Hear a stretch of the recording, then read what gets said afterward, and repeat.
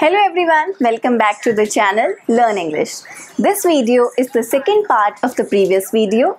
Today I am going to tell you how to form questions correctly in English using the words WH and how.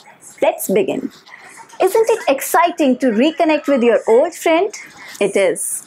Suppose you haven't met your best friend for the past 10 years and one day you get to meet him or her.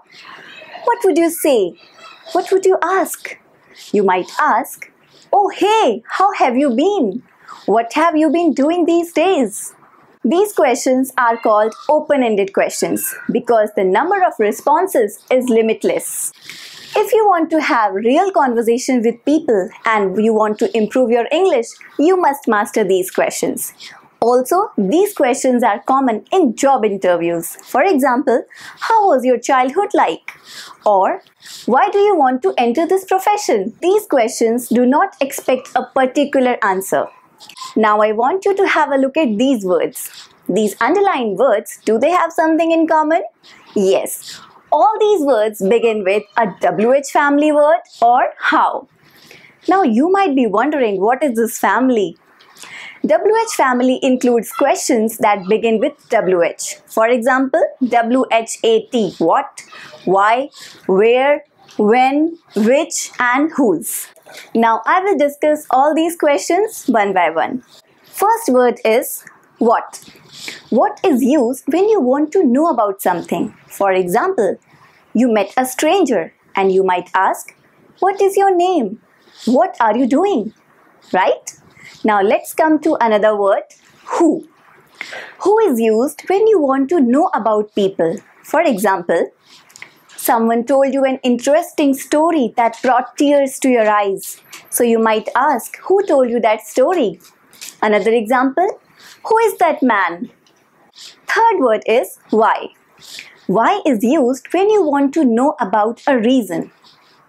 For example, you might ask your ex-colleague, "Why did you leave that job?" Or someone unexpectedly came to your house and you might ask, "Why did you come here?" When is used to ask about time. For example, you might ask your mother, "When will we go to market?" Or you are sitting in an examination hall and you might ask your invigilator, "Sir, when will the exam start?" Another word is where. Where is used to ask about places. For example, you have lost your watch and you might ask your brother, "Where is my watch?" Or you might ask your new neighbor, "Where do you work?" Another word is which is used for choices. For example, which newspaper do you prefer, the Hindu or the Times of India? Which one is better, this one or that one? Another word is whose. Whose is used to find out which person something belongs to. For example, whose notebook was stolen in the class? Or whose keys were lying on the table? Alright, so these were the words with WH family. Now we are moving to another word, how. How is used when you want to know about manner or process of something. For example, how are you? Typically answered as, "I'm fine." Or, "How are you doing?" How can be used in various ways. For example, how many means what number. How often means how many times. How long means what duration. How far means to what extent or how far the distance is. In the last video, we talked about the intonation of closed questions. And you remember, the intonation was rising at the end of the sentence. Now observe the intonation, rise and fall of the pitch in these sentences. What is your name? How are you? How are you doing? What are you doing?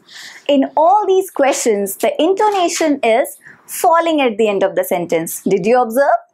Now I have few questions for you. For example, dash are your keys. You have to fill the word with the correct question word. It can be a WH family word or it can be how. In this question, we are looking for our keys. So we want to know the place where the keys are kept. So which word will you use?